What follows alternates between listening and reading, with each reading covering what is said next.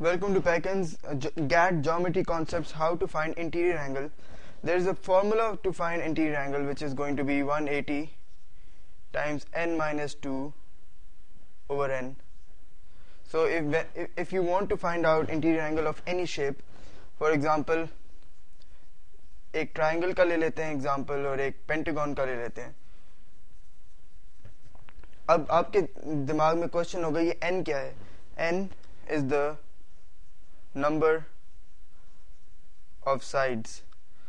Triangle के अंदर 3 sides होती हैं, तो 180 n माइनस 2 का मतलब है 3 minus 2 over 3 which is going to be 180 times 1 over 3. So each angle of each interior angle of a triangle would be 60 degrees. अगर आपने पेंटागन का लेना है तो that would be 180.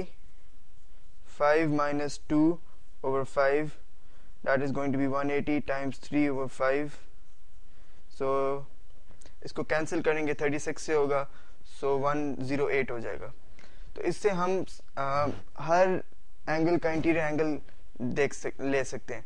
Now if someone is asking me what is the logic behind it, gate के exam में आपको logic इसका नहीं बताना, वो बहुत ही कॉम्प्रिहेंसिव हो जाएगा. इधर आपको बस ये वाला फॉर्मूला आना चाहिए. ओके